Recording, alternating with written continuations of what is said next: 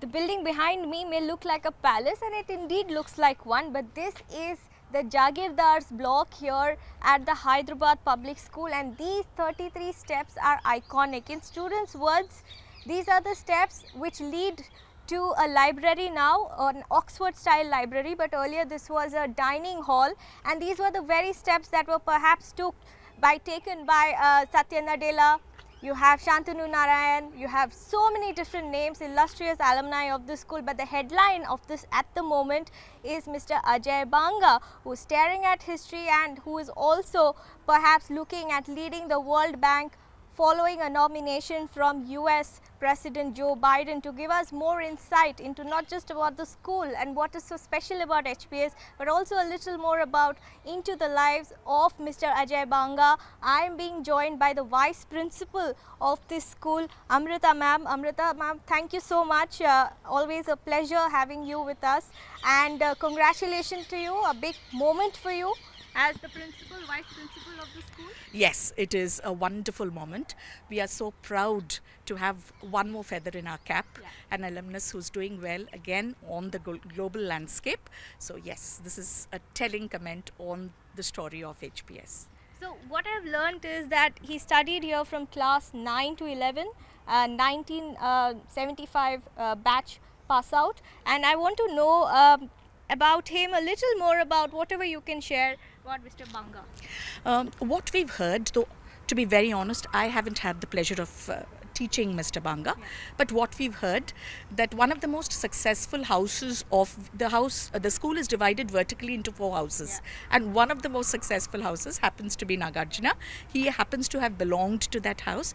I was told that he was always soft-spoken and had a definite view on leadership even in those days, and the son of a defense officer, always on the role about the concept of leadership and how it is about celebrating diversity and how it was about not a position or not a title, but about doing good to as many as you can, and generally to understand leadership to have made a difference in the lives of people is what we know about him, and also that he was extremely humble and grounded.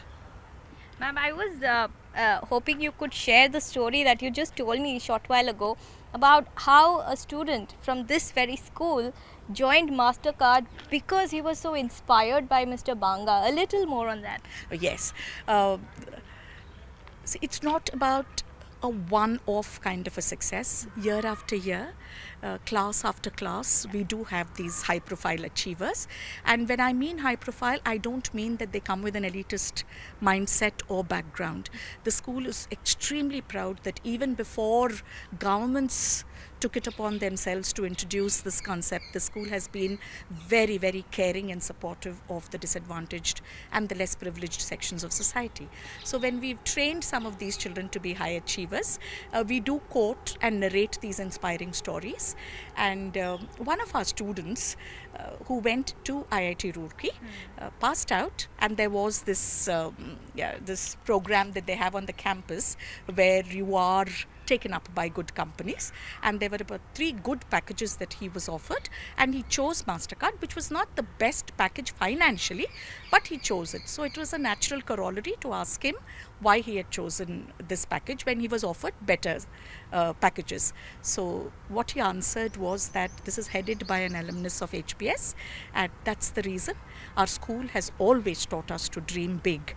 That, I think, is what sets the school apart, that besides grooming personalities, we also train children to dream big and make them believe that if you care to look at the stars, you will definitely reach there. Absolutely. And in that context, I also want to bring to you another question. You know, as someone who's shaping and grooming the future of this country, future of tomorrow, I just want to know, do you think that the landscape is perhaps changing? Because if Mr. Banga leads the World Bank, it will not only promote great diversity, equity, but also inclusiveness, something that perhaps India was not very well known for a couple of years ago, but now do you think that the landscape is changing, that diversity, that identity that Mr. Banga is so fiercely protective about being a turbaned man, and for somebody who has in fact seen so many different chapters in US as well. I was watching his interviews where he said post 9/11 how it became very difficult for somebody hailing from the Sikh community to sustain themselves, to create a niche for themselves, and having waded through all of those obstacles. So just to leave out of that book, do you think that perhaps now the entire world is looking at India and re-emphasizing on the fact that despite being a developing country, the narrative is changing and the stereotypes are being broken? Yes, I'm a firm believer that the geopolitical economic landscape of the world is changing, and India, if not in the next 5 years, definitely in the next 10, is going to be where we are going to be referred to and looked up to as a world leader. Because I think this is the only country where, along with a strong intellect, there is also an equal emphasis on the training of the heart. Most countries do train the intellect, do train the body, but that importance that is given to the heart in this country is rare. And cultivating the heart, developing that empathy and sensitivity and compassion for fellow human beings, I think will be the norm of the future. It's not what you know so much as how much you feel that's going to change the way the world looks at India tomorrow. And your final words and a message from the HPS's side to Mr. Banga?